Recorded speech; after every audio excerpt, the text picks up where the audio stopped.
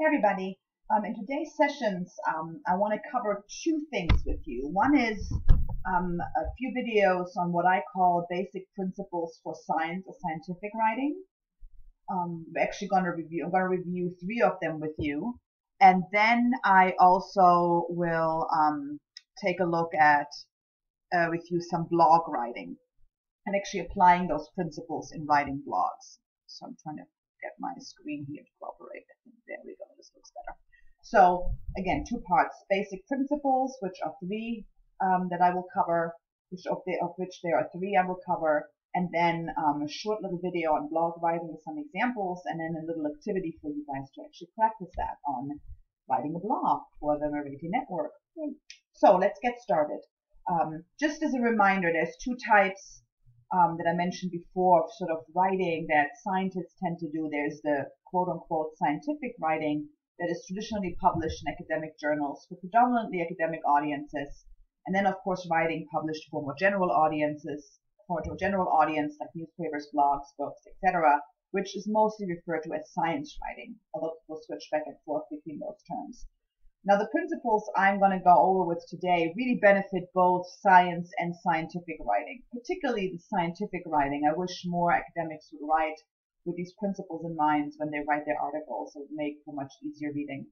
So the three ones that I'm covering today, and there's plenty of them. I teach a course usually with about 7 that I cover, but there are many, many more. But the 3 that I'm going to use today, and I think those are the most powerful ones, are number 1, using strong verbs and eliminate nominalization, and then explain what nominalization means to you when we get there in a few minutes. Number 2, structure sentences to enhance readers' experience. This has a lot to do with sentence length. And we'll look at that, and you'll have some fun activities to do on that. And then the third one, use active voice as much as possible. And I've mentioned this throughout our videos on the InRed article. So let's take a look at this first principles. Using strong verbs and eliminating nominalization. That's a tough word to pronounce, and I'll explain to you in a second what that means, but I want to show you an example first from it's from a video from a editor, a science, and he works for scientific companies and for companies in general in the San Francisco Bay Area on the west coast of the United States. And this company, Compugen, has approached this guy, Mike Pomsol. I put the link in here to his website. He has a great blog on writing clearly that is really wonderful. Compugen approached him about doing some work for them on their website, and they wanted to include, among many other things, a mission statement for their company on their website. So here's the mission statement that they had. And mind you, this is a website for the public, right? Not just for experts. Compugen is a leading therapeutic product discovery company focused on therapeutic proteins and monoclonal antibodies to address important unmet needs in the fields of immunology and oncology, either for Compugen or its partners. That is a mouthful, and it was actually even tough for me to read through it without having to take at least one breath. So my console focused really on using active verbs, describing what Compugen actually does, rather than what it is. And this is what he came up with, and it's shorter, which is always nice, and much more to the point.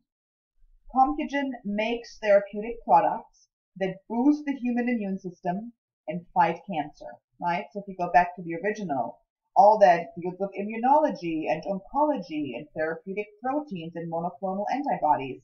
Okay, I mean, I really don't care as a public person what that all is, because I don't understand what it means. So if you use this language, it has to be explained first.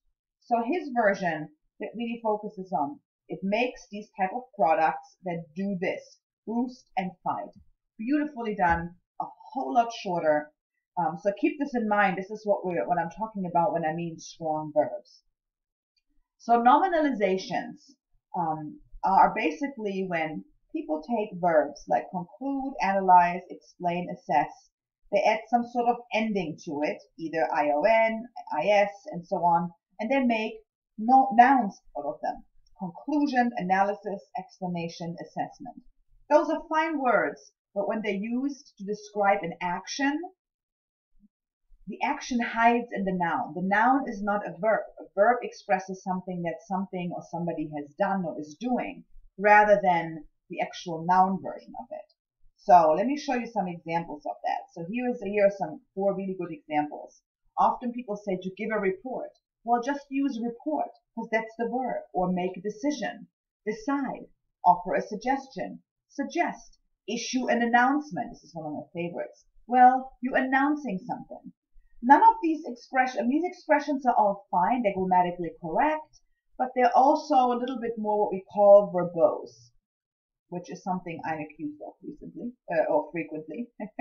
Somebody who talks a lot and uses a lot of big words, right? Or verbose, I mean, it doesn't have to be a negative term. It can be somebody who really uses a lot of words to express themselves. But when it comes to clear scientific communication, being less verbose is a really good idea. So these are all phrases. So report, give a report. Report here is the noun. Decision is the noun rather than the verb decide. Suggestion is the noun rather than the verb suggest. Announcement is the noun rather than the verb announce. Two more examples that are a little bit more sophisticated, like conduct a careful examination of. There's a really great verb called scrutinize, or cause a drop in the morale of, demoralize. Now these are a little bit harder to figure out because you can't just use the noun that's hiding in here and make the verb out of it. But these are other examples where there are verbs that express the same idea that we have to use 5, 6, 7 words. It's actually one verb for it, just to give you a hint. And here's the website.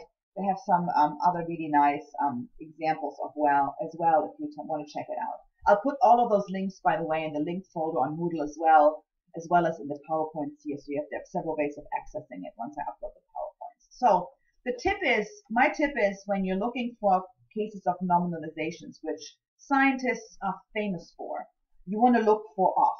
So here, for example, there's a sentence: MSGs offer considerable potential for the discovery of mechanisms, and so on, and prognostic diagnostic markers for the management of. Here are all culprits. So here's a revision for this.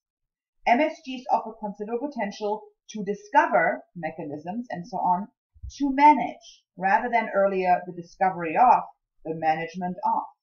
Right? So you're saving a few words, which is an added benefit of often taken out nominalizations. Not always, but in many cases. Right? So rather than the action and hiding behind the noun, discovery of, management of, you actually have to make it discover, manage. Sometimes when you do that, or when you find a nominalization you're writing, you might have to rewrite the whole sentence, but often it's just really exchanging the noun for the verb, and it's really simple. Here's another good example. A robust service center for clinicians is critical for successful adoption of EPIC systems and continuity of patient care. It also provides an opportunity for development of super users in various roles. There's a few offs in there. You probably have noticed them already. Successful adoption of, continuity of, development of. So let's make this adopt, continue, develop. Et voila. A robust service center for clinicians is critical to successfully adopt and continue and to develop, right? So really clear verbs. And as a reader, readers, and talking from my perspective, readers respond really well when we know who is doing what. And there's a great example from a wonderful American essay writer who's also written this little book called Elements of Style.